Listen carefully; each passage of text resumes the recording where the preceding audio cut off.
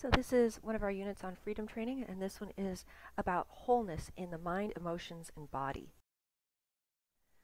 So we're going to talk first about wholeness as being the standard for our spirit, our soul, and our body, and then what wholeness looks like even in the midst of suffering and trial, and then soul brokenness, what happens when we don't have wholeness, we have fear and anxiety. So first off, we had an activation. You can go ahead and journal this one. It's one of our percentage questions of what percentage of peace do you currently have, 0 to 100. Ask God, and usually right away we'll hear something. And then, was my peace stolen or did I give it away? So we're going to try to get back the percentage of peace that we currently don't have.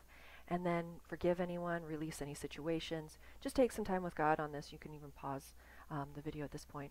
And then at the end, ask again, what is the percentage of peace that you have? And it doesn't have to be 100%. I mean, that obviously is ideal, but, 80, 90%, having peace, if you're down at 20, 30%, it's just really not a good place to be living. So to just take a few minutes on this.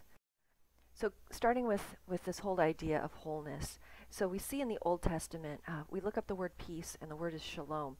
And this word means, as we look it up in the Strong's Concordance, it means completeness, wholeness, health, peace, welfare, safety, soundness, tranquility, prosperity, perfectness, fullness, rest, harmony, the absence of agitation or discord. Shalom comes from the root verb shalom, meaning to be complete, perfect, and full.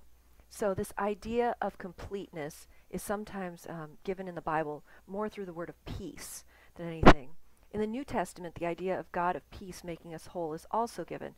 Now may the God of peace himself sanctify you completely, and may your whole spirit and soul and body be kept blameless at the coming of our Lord Jesus Christ.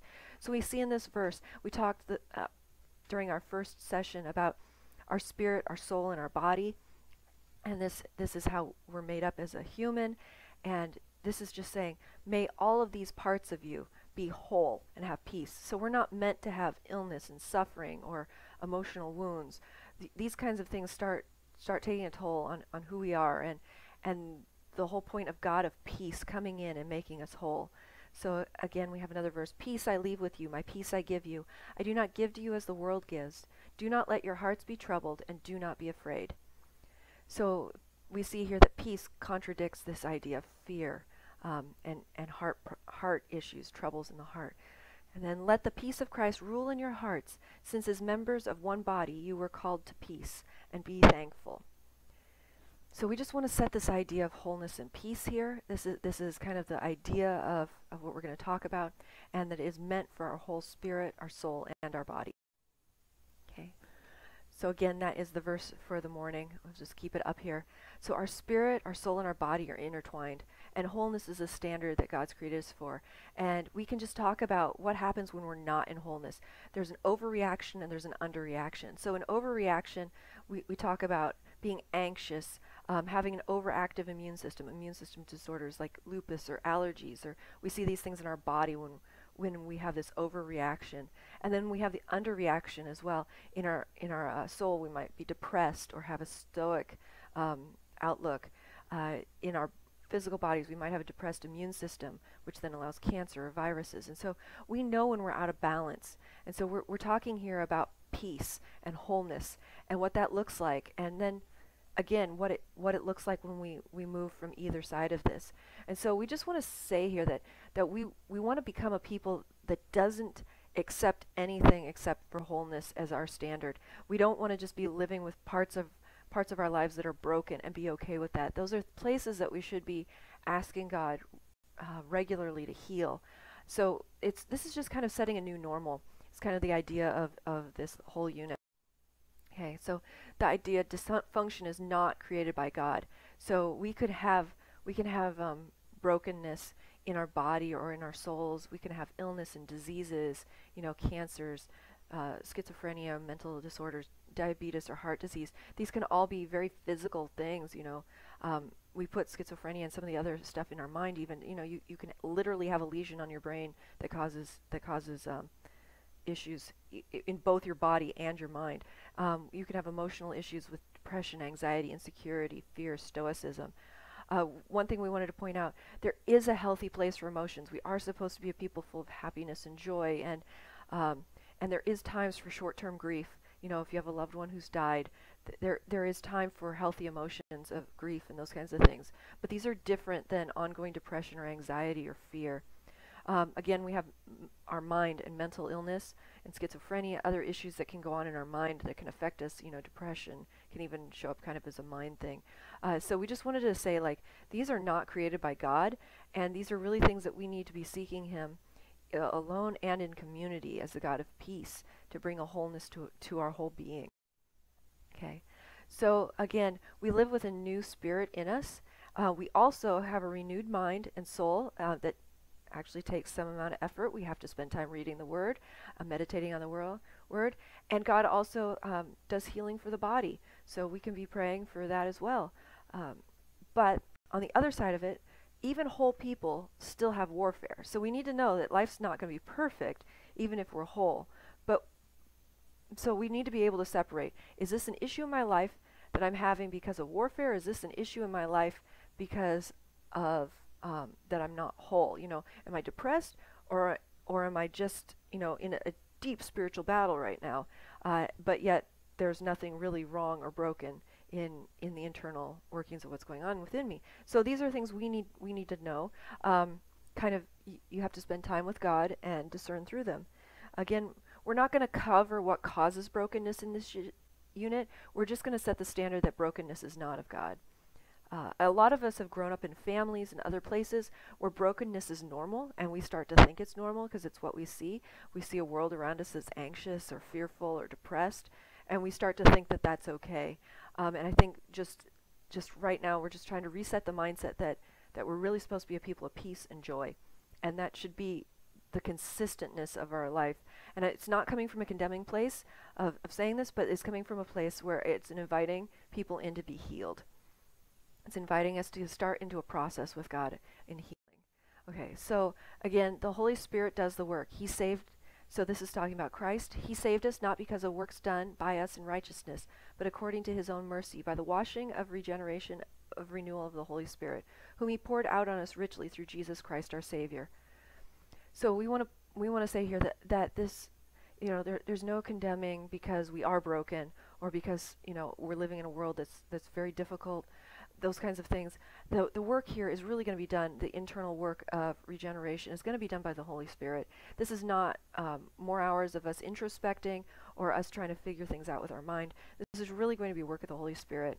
And we need to be partnering with Him in what He's doing, speaking with Him in prayer, and really partnering in this process of what He's doing in our lives.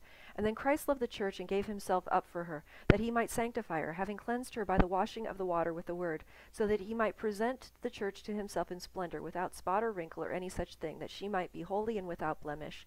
So here we also see this as a work of Christ and a work of the Word in us. And so as Christ speaks to our hearts, as we read our Bible, as we start to regenerate our mind and our souls in the Word of God, we also find a freedom and a wholeness and just that peace of God that permeates everything. So we do want to put this out there, that this isn't a work of man. This is going to have to be a work of the Holy Spirit and of Jesus and of the Word in our life. And so just to kind of keep that as in the forefront. So our spirits have not been merely transformed by Christ. Rather, old self died, and now we have a new life and a new spirit. We know that Christ, being raised from the dead, will never die again. Death no longer has dominion over Him. For the death He died to sin once for all, but the life He lives to God. So you also must consider yourselves dead to sin and alive to God in Christ Jesus. So we know that as far as our spirits are concerned, we've been given a new spirit, and we've been given the Holy Spirit inside of us. And so we have this completely new part, this completely raised to life part of us, and a live part inside of us. And that's really the part that communes with God, and the part that's healed and has this ability to connect into the peace of God and the wholeness of God. But then we have our soul, and let's just start by talking about one part of our soul, which is our mind. So the natural person does not accept the things of the Spirit of God, for they are folly to him, and he is not able to understand them because they are spiritually discerned. But we have the mind of Christ. Finally, brothers, whatever is true, whatever is honorable, whatever is just, whatever is pure, whatever is lovely, whatever is commendable, if there is any excellence, if there is anything worthy of praise, think about these things.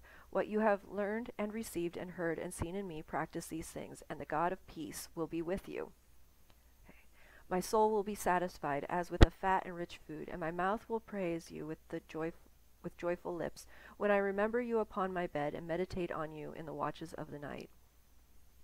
So these are just some of the ideas we have about how we get this peace in our minds. First off, we have the minds of Christ, and we need to claim that. Second off, there is some things that we can do to continue in this. We have to take control of our thoughts and give them to Christ, and let him discern through them. But we are supposed to be setting our minds on what's true and honorable, just, pure and lovely, commendable, excellent and praiseworthy. And that could be Christ himself, heaven, God, the attributes of God, things he's been doing. But those are the things we want to be looking for, and those are the things we want to be looking for in each other. We want to really be looking at the good stuff in life, not the negative things. As we practice these things, right? And the God of peace will be with you. So as your peace, you can feel that peace move or leave you in your mind. Get your mind centered again, back on the things that are lovely and pure. Again, it's what we meditate on that really matters as far as our mind is concerned. So then again, we have another idea, part of our soul, which is our heart. And so this is going to talk about some of how to have wholeness in our heart. So hope, peace, trust brings health to the soul. Why are you cast down, O my soul, and why are you in turmoil within me? Hope in God, for I shall again praise him, my salvation and my God. So this is an idea of turmoil inside. This is kind of like an emotional thing, like troubled internally. And the answer here is to hope in God. So we see that putting our hope, our peace, and our trust in God brings health to our soul. Again, peace I leave with you, my peace I give you. Do not let your hearts be troubled, and do not be afraid. And then let the peace of Christ rule in your hearts. For our heart is glad in him because we trust in his holy name. So we keep seeing these themes. Actually, there were quite a few verses that we found on hope. As our soul is in turmoil, if we put our hope in God, put our peace in God, put our trust in God, that these things all flow from him. And this will bring a wholeness to our emotional place, to our heart, to the things that concern us. It's really getting our eyes off the problems and onto where they should be, into a God that is in control, into a God that has our best in mind, and not on the issues and even the feelings that we're currently having. And then we have body wholeness, and this gets into physical healing. The Lord sustained him on his sick bed. In his illness, you restore him to full health. So again, we have to look to God a lot of the time for healing. I mean, there is our part where we partner, we eat healthy, we go to the doctor if we need to, whatever it might be that God, you and he have been talking about. But we really are going to look to God and pray, even as, we're going to the doctor or whatever, that he, as Jesus, would bring us into full health. And if anyone among you is suffering, let him pray. Is anyone cheerful? Let him sing praise. If anyone among you is sick, let him call for the elders of the church, and let them pray over him, anointing him with oil in the name of the Lord. And the prayer of faith will save the one who is sick, and the Lord will raise him up. And if he has committed sins, he will be forgiven. Therefore confess your sins to one another, and pray for one another, that you may be healed. So here we have people who are sick. They go to the elders, they anoint them with oil. So this is corporate prayer for those who are sick, and it's a prayer of faith, and the Lord raises him up. And if he committed sins, he'll be forgiven. Okay, so there's this idea that sometimes sickness is a result of a sin, and sometimes it's not. I mean, we've had plenty of stories where someone will forgive someone and their back pain will immediately leave. This would be one of those cases where we need to take care of a sin issue before the physical healing comes. In other cases, people are just, their body's broken. They just need a prayer of faith. So this is kind of an idea we have in Scripture, is just we are supposed to be praying over our sick bodies. Okay. Sometimes illness is a result of our own actions. or sin, and repentance is required. As for me, I said, O Lord, be gracious to me, heal me, and I have sinned against you. So even if it is our own actions that caused it, repentance brings us into a right place with God, and we see most in these verses that God then does bring the healing. So, for when I kept silent, my bones wasted away through my groaning all day long. For day and night your hand was heavy upon me, my strength was dried up as by the heat of summer.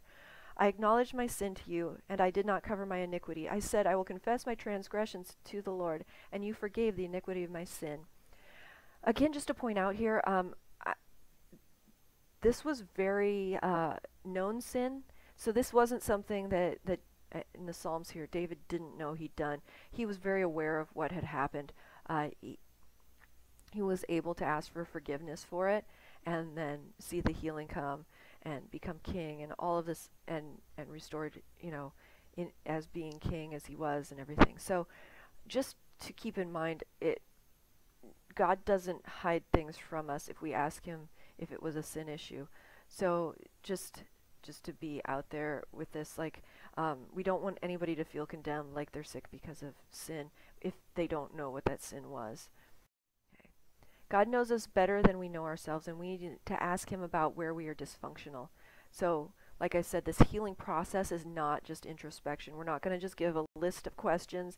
We're going to go through the questions and be like, yeah, that's exactly what got hurt and how it got hurt, and this is how it gets fixed. So the whole process of knowing what's broken, and how it gets fixed, and all of that it's all a process of communion with God, in most of our experience. And so we need to be in a relationship, an open relationship, communicating with God and with others around us. The Lord searches the heart and tests the mind to give every man according to his ways, according to the fruit of his deeds. And search me, O God, and know my heart. Try me and know my thoughts, and see if there be any grievous way in me, and lead me in the way everlasting. So again, just like the last one, if there's sin, you really want to be asking God to search your heart. You don't want to be searching for yourself. It's just one of those places. It's very easy to have condemning thoughts come in that really aren't God. You want his thoughts, and sometimes he has some very stern things to say to us, and other times, he has very loving things. Not that his sternness isn't loving, but sometimes they're just very positive things that we just don't realize we need to hear. And so this is all process with God in relationship with him. Okay, there's always going to be an internal war. Sanctification's a process, so like getting more healed and more whole is always going to be a part of our lives. It's something we're always going to be walking with God with, because the desires of the flesh are against the spirit, and the desires of the spirit are against the flesh. For these are opposed to each other to keep you from doing the things you want to do. So again, flesh here does not mean just our physical body. Flesh means our sinful desires. They're the things that we just want to do, eat too much, or watch things we shouldn't. They can be in our soul, they can be in our body. It's really the things that are at war against the Holy Spirit inside of us.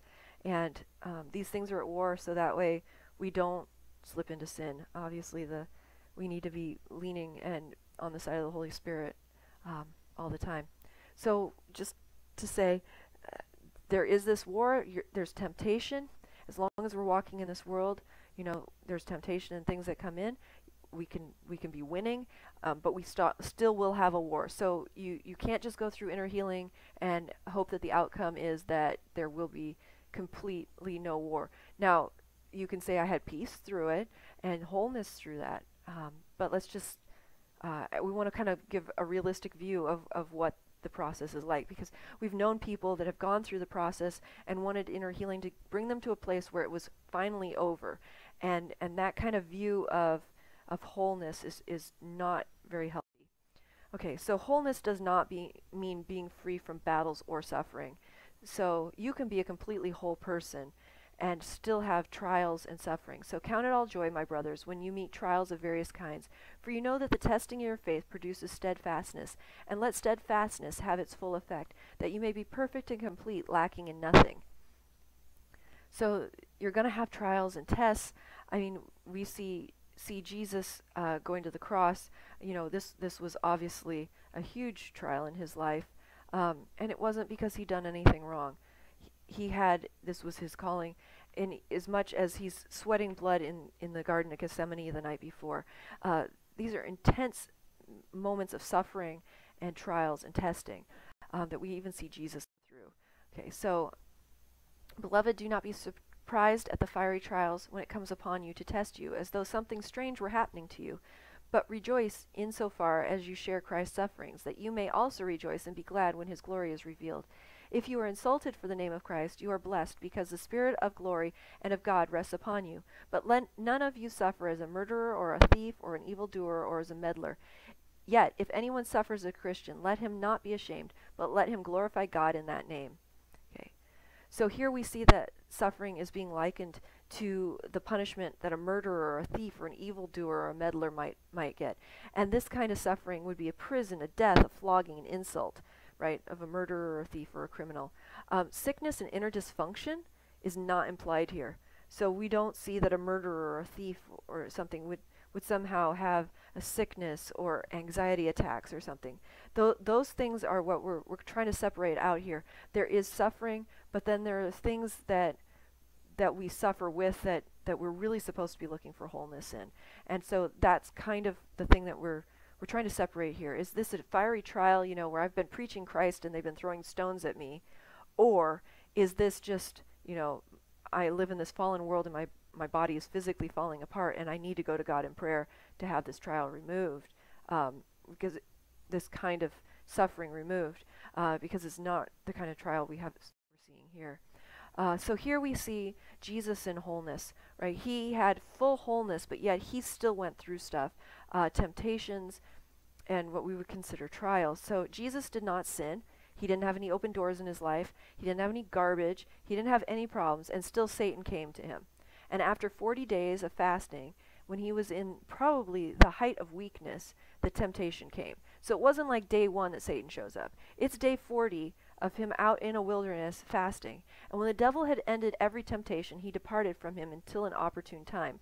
So we get here that evil waits for us to be in a weakened state. The day you have the flu, or you're just having a really rough day with something else.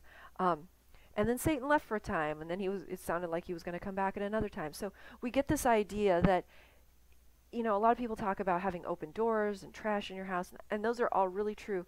But even in wholeness, we have to realize that there's still going to be temptation, there's still going to be battle. Okay, so whole people still have warfare. Even if you pray over every doorway, evil can still come and tempt as God allows. And we see this again in Job 1. Evil presence is not always due to sin or an opening. We have Jesus as the example of this. Satan himself comes to tempt Jesus, and it's not because Jesus has done anything wrong. We follow Jesus' example, we quote scripture, and we resist the temptation. And so I think that's generally the thing. We all as Christians need to be able to do this and stand up when we need to and fight. And fighting means quoting scripture and resisting whatever the temptation is until the devil departs. And so just generally as a reminder, sometimes we want to run to other people or other things like that, but sometimes it is our own job. And, after you've won a big battle, it's very common to get tempted in that same thing again. And, oh no, it came back. No, it's just temptation. Kick it out again. Quote the scriptures again. Reaffirm, that this battle's done, and continue on. So just kind of, these are some of our weapons in our warfare, is just holding the line, quoting scripture, and resisting what the devil's doing. So we're going to talk a little bit now just about emotional brokenness. So these tend to show up, and I know this is something that probably everyone struggles with: anxiety, fear, worry, stress, and depression. And I know sometimes in the church we use the word stress. No, it's not anxiety, it's stress, Or I'm not worried, because I know worry isn't a right word to use. It's just stress. Yet we're not supposed to have these things. We're supposed to be in peace. So let's not just even use pretty words to try to cover things up here. So in righteousness you shall not be established. You shall be far from oppression. You shall not fear from terror, for it shall not come near you. So even though I walk through the valley of the shadow of death, I will fear no evil, for you are with me. For God gave us a spirit of not of fear, but of power and love and self-control. So we see here that fear and oppression isn't from God, terror, any of this, that we're supposed to be established in God. Even when we're facing death, we shouldn't have fear of evil, the shadow of death. When there's things that are oppressing us or coming against us, we're not supposed to be walking in fear, because fear is not of God. So just setting that as our standard. Again, do not be anxious about anything, but in everything, by prayer and supplication, with thanksgiving, let your requests be made known to God, and the peace of God, which surpasses all understanding, will guard your hearts and your minds in Christ Jesus. So this is a wonderful prescription about anxiety. Instead of being anxious, pray, give thanksgiving. You could be completely worried about and stressed over something, but you start praising God and things start changing. And we see again this word peace of God, and remember, peace means wholeness. So we start to see that our hearts and our minds are going to be guarded with the wholeness that God wants to give us in this peace. Again, anxiety in a man's heart weighs him down, but a good word makes him glad. So anxiety is something that actually can really bring us into a place that we shouldn't be in. And we know that these things, both emotionally and physically, all work together. We know when we're stressed or anxious or worried on a regular basis, we start to have breakdowns in our bodies too. So we really want to be working with God to see these things restored. Okay, so the first thing we do is, it's called repent, and that's just changing our mind and actions. We just say, we're agreeing with you, God, that fear and anxiety isn't what you created us for. And in those times, instead, we're going to be using thankfulness and other things, quoting scriptures, and really, really trying to work with you, God, and look to you for your ways through this. So let's just take a minute here, and everybody can kind of say this together. God, we agree with you that we are to be a people of peace. We ask for forgiveness for all the times we have let fear, worry, and anxiety rule our hearts and minds. We specifically repent of all the times we look at our burdens and try to carry them. I repent of ever agreeing with the enemy of fear. So this is just a time where, if there's things that you've been carrying, to just lay them down with God right now. Give him all the burdens, all the anxieties, and then start thanking him for the things that he has been doing. And then, again, we know that this is a black and white issue. We know fear, the words fear, anxiety, and worry, they're not from God. But then there's gray areas. There's always gray areas, right? So and these are the areas where, what's the difference between fear and wisdom in a dangerous situation? There is a time not to stand on the edge of a cliff, in a high wind, or, those kinds of things. And we can say, oh, it's a fear of heights, but there's also a wisdom not to do things that are impulsive or dangerous. So we do need to have discussions. There are gray areas. We're not saying that, there isn't times, but we really want to be coming at life from a place of wholeness and peace. And if there's not peace in something, going to God and trying to get that peace. And that's why we started with that first question. God, what percentage of peace do I have right now?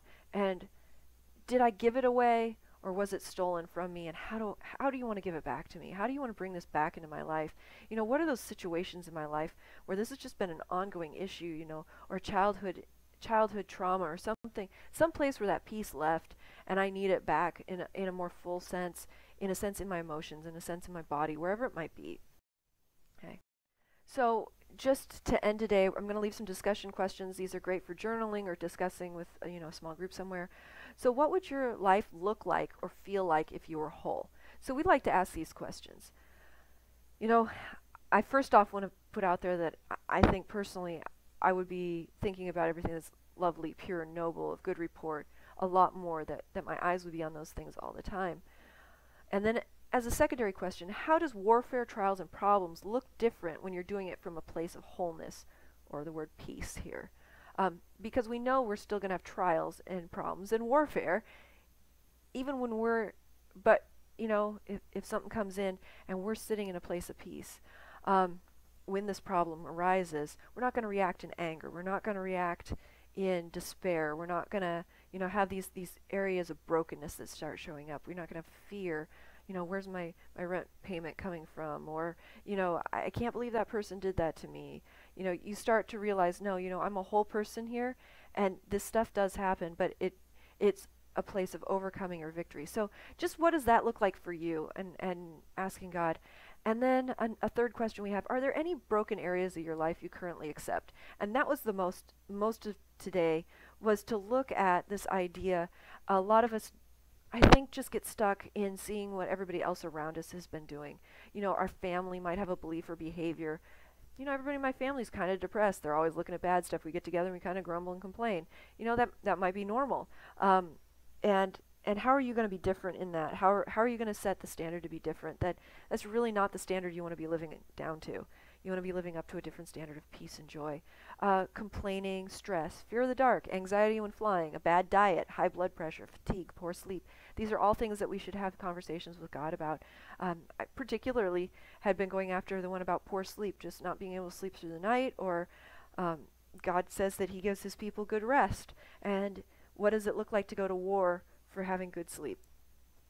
Being able to, personally have good disciplines to turn everything off on time, which sometimes we have, and then also to just allow to go to war to be able to stay asleep.